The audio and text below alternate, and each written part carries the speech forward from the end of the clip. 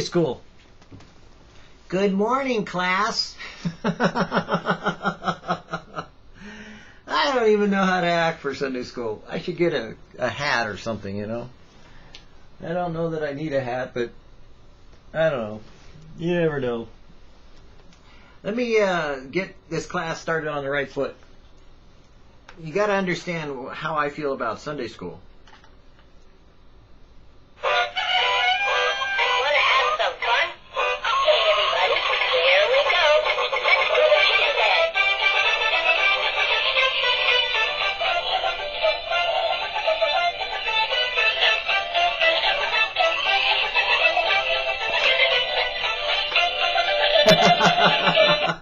Well, you know, what can I say?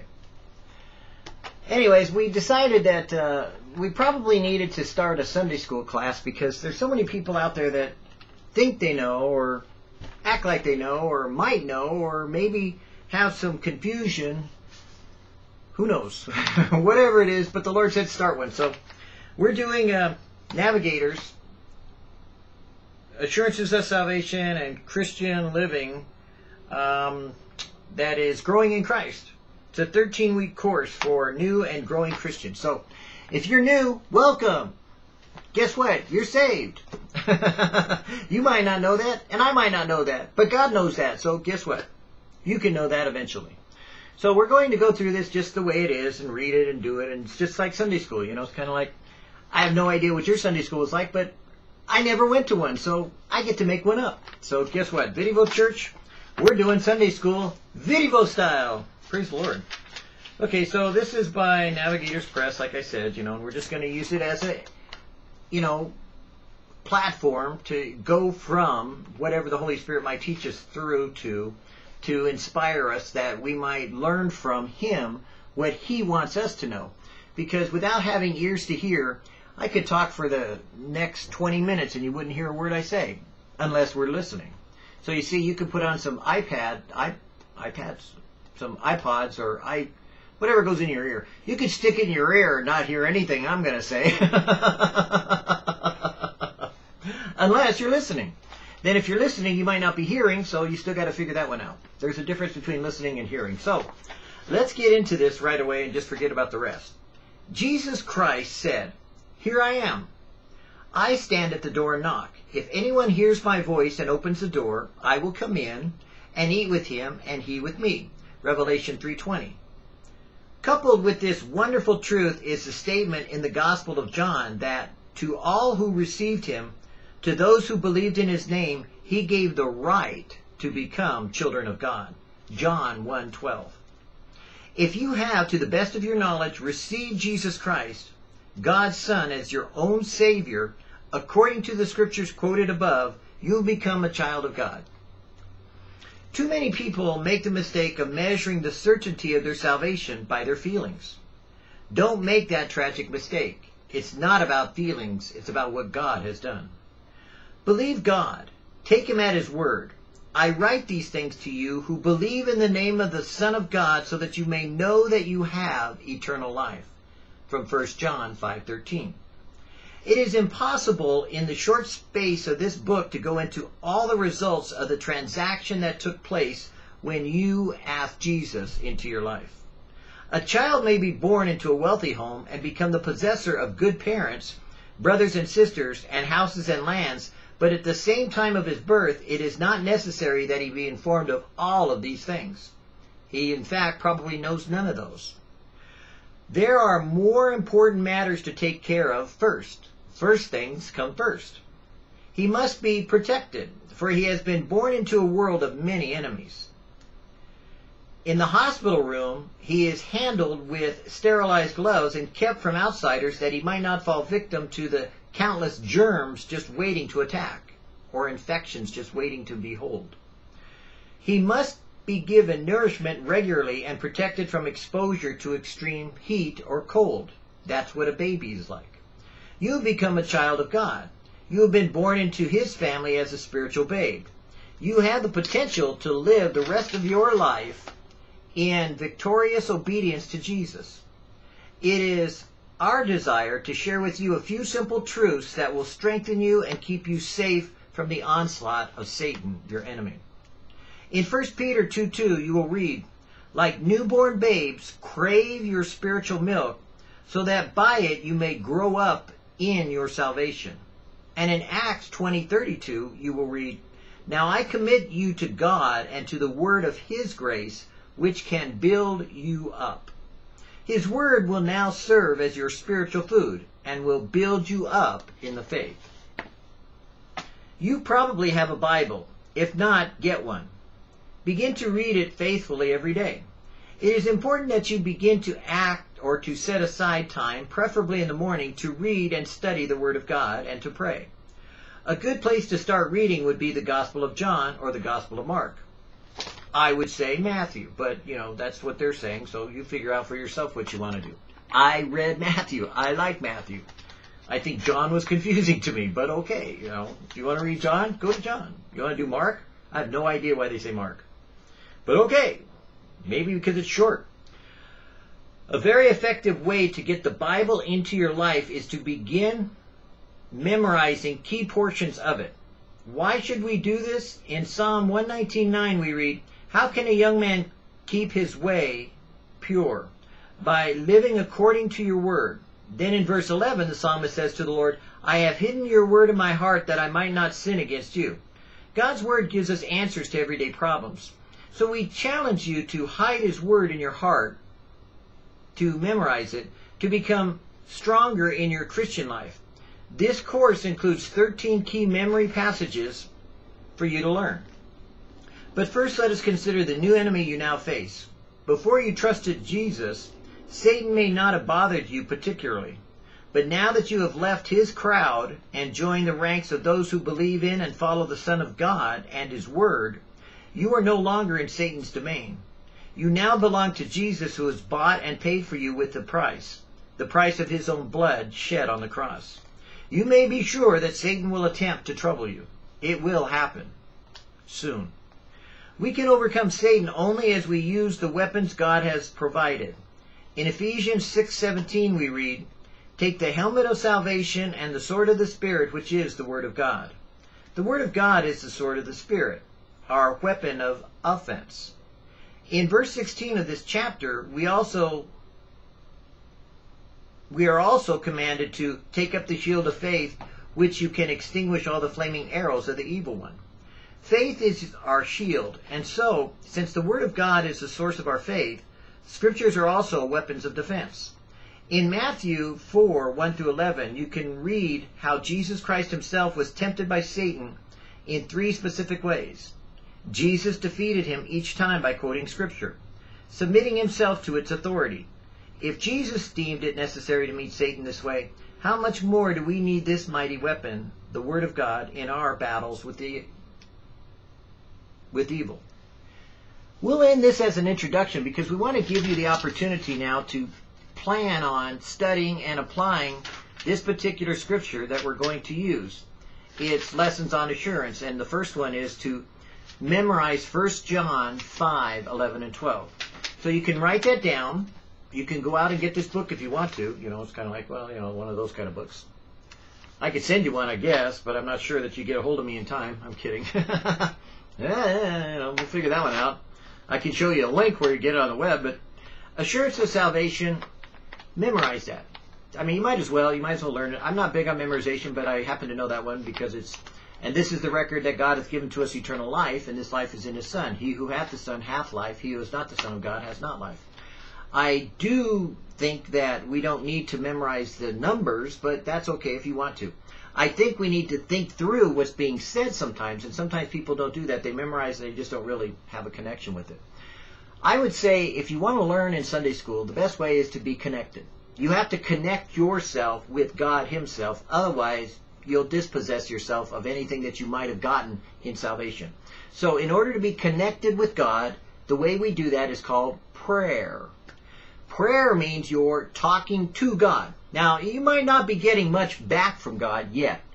We're going to get into that in Sunday school. But maybe God spoke to you already. Maybe he's already talked to you and you're like, woohoo, and you've already got kind of that going. Good. Good for you. Kudos. Kudos. Kudos. Kudos! But being connected with God is by way of communicating to Him, and communication is what we call prayer. It's asking God to speak to you and talking to Him and letting Him know what's going on with you. So you should pray, and we will ask you to pray just like you did as you when you asked Jesus into your life. If you said, God save me, then God saved you. If you asked God to come into your life, God came into your life. You have not because you ask not. Ask and you shall receive, that your joy may be full. What you don't have, ask for. If you don't have peace about your salvation, ask God for peace. Just say, God, I don't have peace about my salvation. Give me peace. And He will. I mean, that's how easy it is. So I want to inspire you with the easy part of Sunday school. I want you to come and learn of being saved the simple way.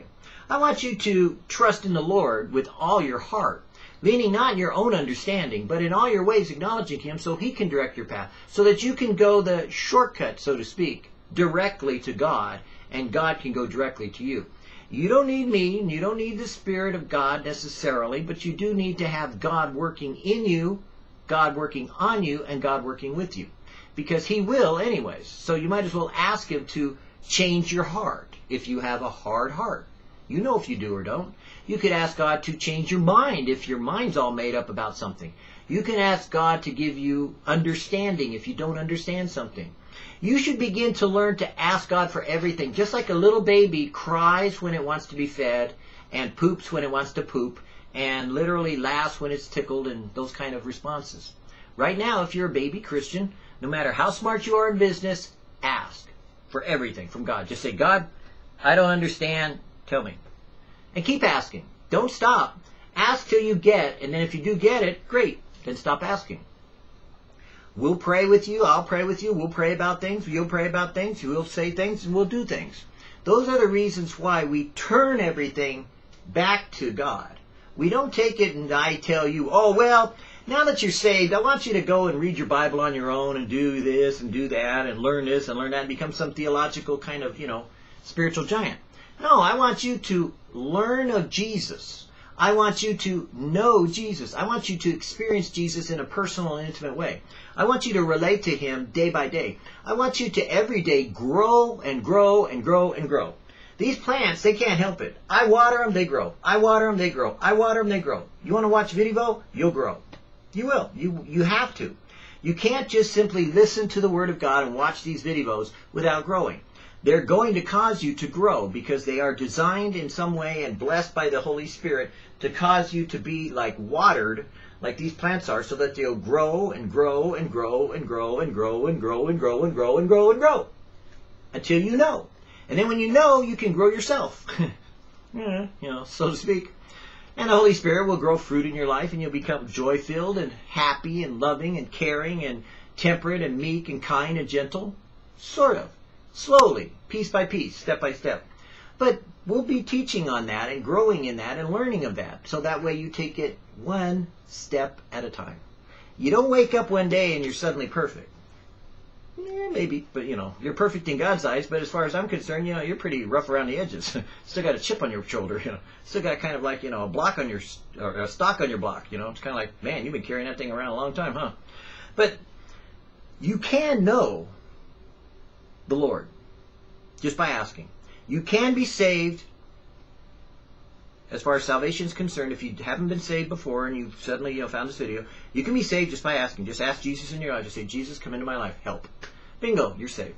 God will work on you from that moment on, and He'll take you into a church or to a place, or even with me right now, you could say, God, I admit that I'm a sinner. God, I admit that, I've got sin in my life. God, I admit that, I can't control my life. God, I admit I need you in my life. God, I admit all those things. I don't even know what I'm admitting, but I'm just going to admit it anyways and just ask you, God, take over my life, please. Bingo, you're saved. And so, there you go. Now you can go on with Jesus and learn who He is, what He's done, how He's done it, and where He's done it, and how He's going to take you from beginning, square one, you got saved, you asked Him, to the end result where you're going, wow, other people are getting saved because they're helping, I'm helping them to learn about Jesus, and Jesus is saving them. So really it has nothing to do with you, sort of, and it has everything to do with you, kind of. But in between times, guess what? From beginning to end, God is working with you. And so, let's enjoy this, okay? Let's have fun with this. Let's take that scripture you said, that you're going to memorize. Oh, you didn't say you're going to memorize it? Okay, well, I swear to do my duty to God and my country. No, I'm kidding. No, if you don't want to memorize it, don't memorize it. Read it. Put a little card up if you want to. But the scripture is 1 John 5, 11, and 12. I would recommend reading all of 1 John, but, that's just me. I kind of like going ahead of the game. But 1 John 5, 11, and 12 is the one that we're going to discuss. We're going to eat it. We're going to chew on it. We're going to suck it to death, and try to get some milk, and see what it has to say. It should encourage us in some ways. So once we do, we're going to take this first part, which will be called Lessons on Assurance, or Lessons Beginning Steps, like the 5 basic steps for Christians. And we'll take them 1 week at a time, and you should watch only one of these basic Bible believers classes or Sunday school lessons 1 week at a time. If you want to run ahead, that's okay. Take, do the fast course, I don't care. It's like experience is the best way of learning, and so once you've experienced it, then, there's not much you can do. You want to sing It's Fresh Like Spring, you got to pass it on, it's a long story, different song. But it only takes a spark to get a fire going. But my desire is that you would be connected with God. Today, tomorrow, the next day, as you continue to learn, read your Bible, and pray, those things, be connected with God. Talk to Him. Be honest. Go through your day just talking. Even if you get locked up, in some hoosgow, thinking that you're crazy, talk to God. Just talk to Him. God will listen. God is there. God loves you. And because Jesus did what He did, He wanted you to know Him, but also to know His Father who is in heaven that loves you. Because you may have had other fathers, and you may have had other people, that said they care, but the only one who really is going to save you from yourself, save you from Satan, save you from the world and its ways, save you from drug addictions or sex addictions or, Game Boy addictions or, tech addictions or all these other addictions that are out there, of the flesh, is the one that's going to cause you to be born again. That's Jesus. Jesus said, what's born of the flesh is flesh, and what's born of the spirit is spirit. Just, you want to be born again? Good. Just ask. That's simple. You can be born again. So, may you grow this week in studying 1 John 5, 11, and 12. Make sure that's the exact scripture that it is. 1 John 5, 11, and 12. May you grow in the knowledge of studying 1 John 5, 11, and 12, and enjoy it for what it is, and play with it a little bit, and read it and understand it, but then also talk to God, and those are the 2 things I pray for you today. May you talk to God, walk in His Word, His way, and His will, reading it daily, praying, getting connected with God, and talking to Him all through your day. Through the night would be nice too, but if you're, married or something, your wife might want to wonder why you're talking, or your husband might want to wonder what you're talking about. But, hey, don't worry about what others say. You need to talk to God about it first, and then go from there. So, Father, I pray that these people who have come to Sunday school, who have learned from you, who have heard from you, who know you, and are growing in the knowledge of knowing you, that they might be blessed, that they might find rest, that they might know peace, that their efforts to find salvation might cease, that the enemy would be bound and protected and kept away from their lives for a season so that they can grow in the knowledge of you, that they would continue to learn of you, and they would continue to find in you that perfect example of love that Jesus has demonstrated for their life, for their day, for their way that they're living their life right now. And so, God, I pray that you'll help them by speaking to them. You'll help them by being connected to them. You'll help them by teaching them. And you'll help them to live each day in a great expectant way, to see something new that Jesus has to say to them today as we go our way serving you in Jesus' name. Amen. Amen. Hey, check it out, man. Look forward to seeing you next time. Because after all, I never went to Sunday school. Maybe you should.